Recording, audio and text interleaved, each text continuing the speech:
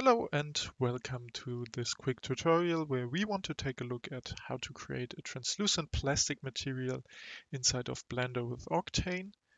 And without spending more time, we can get into it. So my setup is pretty simple. Down here on the left, we have a simple HDRI setup. I will link a video for setting up an HDRI inside of Blender with Octane in the upper right hand corner right now, but I don't want to talk about this in detail in this video, so we can just put this down here. Up here, right above that, we have the rendered view, and we will start without a material, of course, in a second. And on the right side over here is our shader editor where all the magic for creating this material will happen.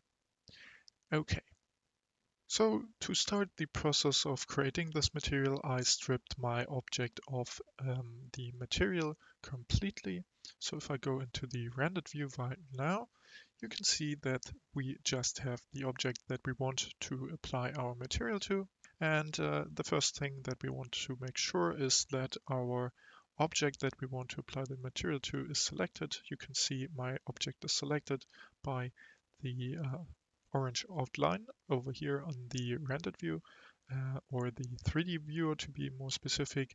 And because the text of my cylinder up here in the upper right hand corner is orange as well. When we did that, we can go into one of our windows that we have open inside of Blender and go into this top menu up here, and we can click on Shader Editor in this menu, and that will open up our shader editor. In here we can change the setting to object because we want to apply a material to our object. When we did that, we will have this new button up here, and if we click on it, it will automatically create a universal material for our object. We don't need a universal material for this material that we want to create, so just click on your universal material. You see that it is selected by the white outline around the node, and then we can press delete. Like that, we only have our material output node, and this is exactly how we want it to be. Now we want to add a specular material, and we do that by pressing Shift A, and we will take the search and type in specular material. Down here we have it. Just click on it, and then we will take the material out of our specular material and we will plug it into the surface of our material output node. Perfect. Now you can see here on the right hand side in the rendered view that our object looks like glass. We will change this look quite a bit in a second. So the first thing that I want to do is inside of my specular material node, we want to select the color that we want our plastic to be, and we do that under the transmission. In my case, I want a light green like that. It looks a lot darker over here, but when we apply some more things to our specular material, it will lighten up quite a bit. Then we will go into the roughness, and for me, I will put that to 0.02, just like that. In case you are looking for a slightly different look with your plastic translucent material, then you can change that up later or even now if you are sure what you're doing. Now we want to go to the index of refraction. If this is automatically set to 1.5 for you, that's totally fine. If not, then please set it to 1.5 like I did here. Okay, so let's continue with our translucent plastic material. After we now set our IOR, we want to also check fake shadows down here. Just check it. It will make calculations much easier and we will get render results a little bit faster. Okay, so far so good. Now we want to add a medium to our material, and that's actually pretty easy. We just have to go to the medium section inside of our specular material, It's down here, and there's this little plus icon. I just click on it, and then a little menu opens up. In here, we want to go to Octane Medium, and under here, we want to select the scattering medium. Just click on it and click again in order for this scattering node to be applied to our material. On the left side, you can see in the rendered view in our 3D viewport that the material has turned completely black, at least almost completely black. There's a little bit of green up here. Don't worry, we will change that in a second.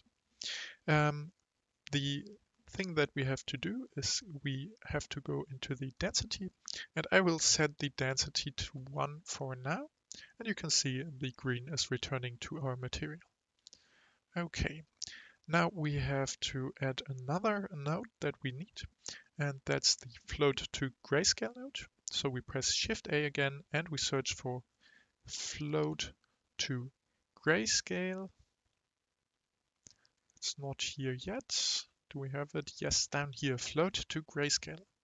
Just click on it and there we have our float to grayscale node. We take the texture out of our float to grayscale node and we plug it into the absorption and the scattering of our scattering node.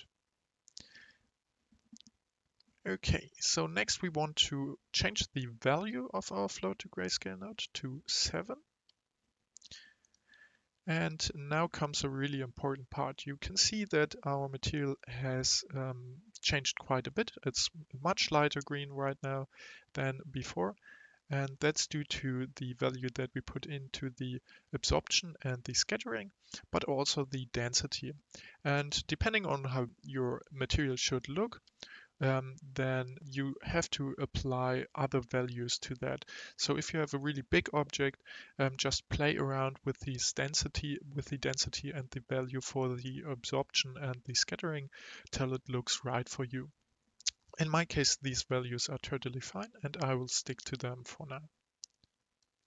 Okay, so let me put these nodes up here so that we have a little bit more space down here, because although our translucent plastic material looks actually quite fine right now, I want to add just a little touch to it for this material to be even more realistic. The most easiest thing that you can do is applying little sparks, little glittery spots inside of this plastic. It just adds a little bit more of detail and realism to the material in my eyes. So you will see a little example of that right now on the screen, so that you know what I mean by saying that we want to add little sparkles and little glittery bits to our plastic material. How do we do that? That's pretty easy. We just have to press Shift A again, and we want to add a flakes node. Here it is.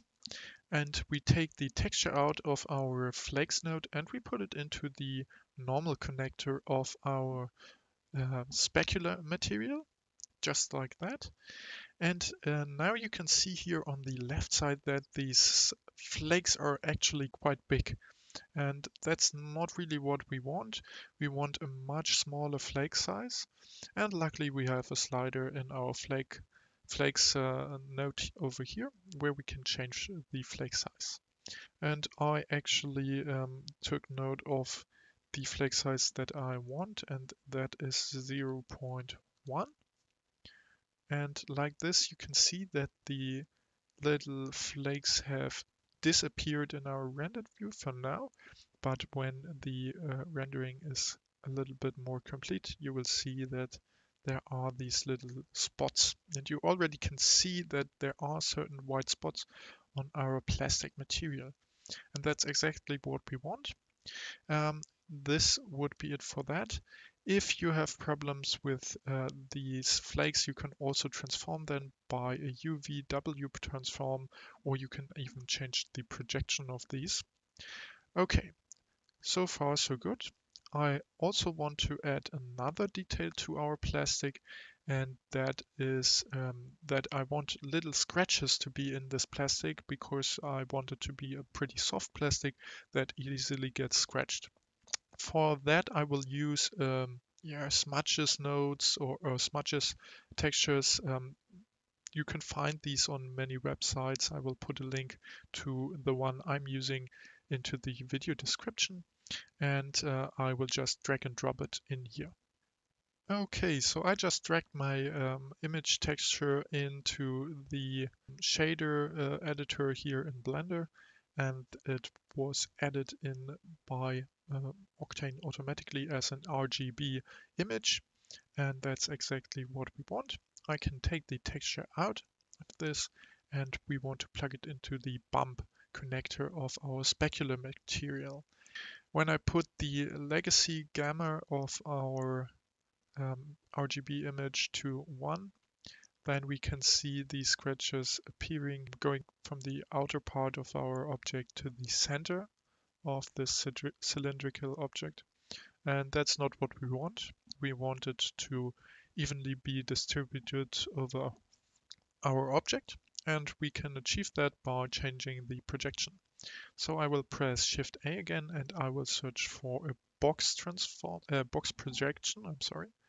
Down here we have the box projection, and we take the box projection out and we plug it into the projection connector of our RGB image node. Perfect. And in my case, that will automatically be at a scale that is perfect for my object. If that isn't the case for you, then you can of course take this little plus icon here and click on it, and it will automatically create a 3D transformation node where you can change the scale. But for me, that looks totally fine. You can see that there are little scratches in our material, and we also have these sparkles. So that should be it for my tutorial. I really like this plastic material, and I think it adds a lot of detail to the smaller bits of this object, because you can see these little flakes and scratches. I hope you enjoyed this video and you could follow along. If you liked it, please leave a like and subscribe to my channel. I have quite a few videos about Blender with Octane on my channel, and I hope you can learn a bit and have fun with Blender and Octane. I see you next time, and till then, have a nice week.